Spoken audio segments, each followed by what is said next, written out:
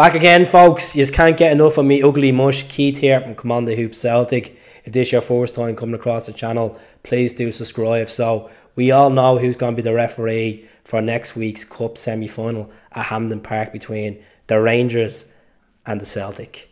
The Celtic, the Celts, the Hoops, the boys, whatever you want to call them, the Glasgow Celtic. So it's going to be Bobby Madden. Baldy Bobby Madden. This is the 8th-time referee in this fixture between these two sides. He sent off 4 Rangers players in the past, 1 Celtic player, and that was near Beaton last season. He stashed out 23 yellow cards to them, 16 to us. He's rewarded Celtic 3 penalties against Rangers in this fixture, and no penalties have been rewarded for Rangers. Jesus Christ, I can't believe I'm even saying this. So there's been no penalties rewarded for Rangers, considering the amount of penalties they've been rewarded in other fixtures this season is shocking. It's getting as bad as bingo, the amount of numbers at this rate. So he's going to be the referee next week at Hampden. Could have been worse. Could have been John Beaton. I thought Willie Collum done a decent job at Ibrox, to be honest.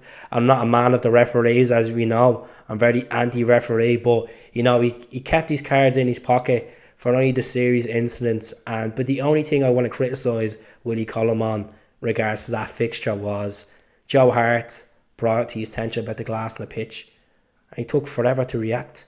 He was like a headless chicken out there before the second half kicked off. So Bobby Madden, let me know your thoughts, folks.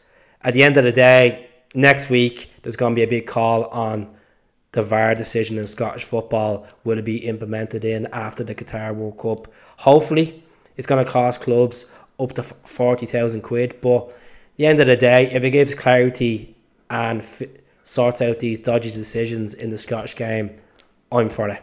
I know people are like, oh well, it takes too long, you know, like a team scores, we celebrate, and then we have to wait up to nearly a minute to get a decision right. They have to go up to the screen about a possible sending off or a possible offside by a toenail off. I can understand that, but I'm for VAR. I know it was an absolute disaster in the Premier League when it started, but it's getting better. It's getting better, you know. Once we don't have corrupt referees doing the VAR in Murray Park, I think we'll all be happy. So let us know what you think. I'll speak to you all soon. Hell.